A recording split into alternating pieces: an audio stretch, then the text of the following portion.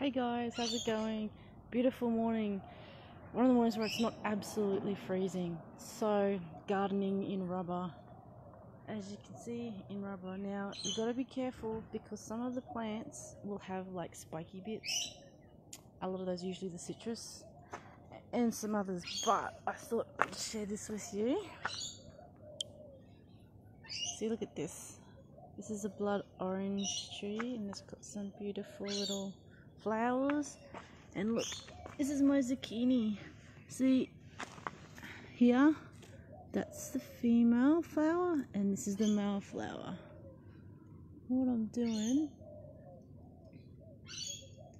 is getting some of that and putting it on here.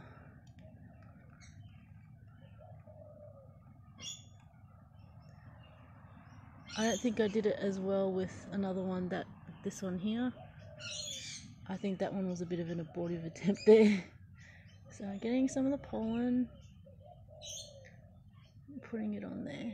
Here's another female which is yet to flower. Hopefully that'll be open tomorrow, because this one was like that one yesterday, but now it's like flowered a lot. So you get a little paintbrush and try and pollinate it like that. If you have bees, you won't really need to do that. See, look at, see, they've got pollen here. See, little bits of yellow there. And I won't do that with all my flowers and plants, but with some of them. Now I'll probably have to wash this off, because if I'm going to try and pollinate some other plants, I'll probably cross-pollinate, and that wouldn't be a good thing. So, paintbrushes are pretty cheap to get though, so it's not that much of a drama to be able to get a few and go, hey look, you have fruit. I think I've got some pumpkin down the back here. I've got some beans that are flowering, but I don't think that they need any help with the pollinating.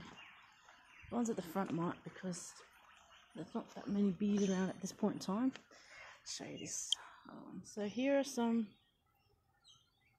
little tomato plants, and you can do stuff like that to get more tomatoes, like what I've got there. I'm not up on the compost. I've got these going out of my compost. Yeah, I'm not quite sure of which ones are the male flowers, which ones are female flowers on the pumpkins at the moment. So I'm going to have to do a bit of research on that. But see, little flowers. Sometimes they'll pollinate themselves, and the tomatoes are doing alright. They're having their own good time there. They've got plenty of little flowers and other things, and birds and butterflies and all that around here that will pollinate for them. At the front there of my place, there's not so much. What else? Nothing much. I just thought I'd show you guys that, because hey, gardening in rubber doesn't have to be all that hard, but you just have to be a little bit careful when you have some spiky ones. And I'll show you some natives which have repotted, and look at all this bright green new growth. So some of the old growth is starting to die off there. Morning, Saul. And here's some more. These guys, they were all curled up really tight before. Now like the leaves are coming out. They were pretty much shriveled like that, like a way of conserving water, and so that they need lots of water and care. So they're all done. These are looking a lot healthy. I've been seeing a lot of new growth. Some of these frangipanis are dying. This one looks okay. You're getting lessons in propagating frangipanis, basically cutting bits off where it's all nice and solid and a little bit of green tip. When the sap comes out, that's generally pretty good. Put them in a bucket of water overnight, and they're still fat and absorbing. And the ends where you cut it off, if it doesn't start going grey and yucky or brown or start looking like it's dying off, then they should be alright. So I've got some here that'll hopefully keep growing. No, they looked alright. See, I'll show you. See, that's looking kind of alright there. See where it's there?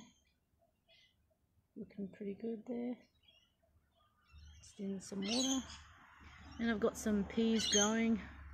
Some of these monies are looking pretty sad. I haven't replanted them yet. I need to get some more pots. And what I've got here is I've got my smellery.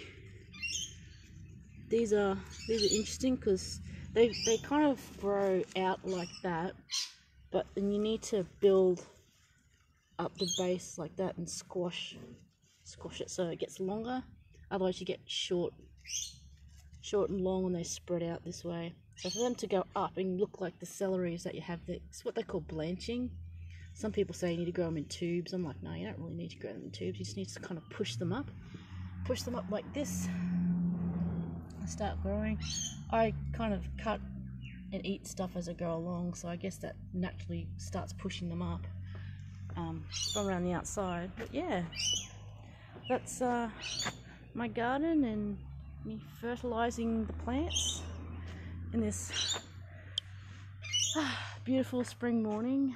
It's now spring here, which is pretty awesome. Let's put this paintbrush away.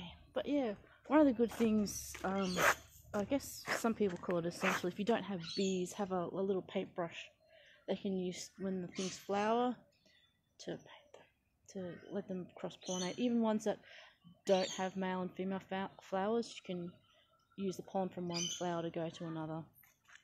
So that's pretty cool. Anyways, that's enough for me. It's gardening in latex. It might be a thing. Who knows? Anyway, I'll catch you guys later. Bye.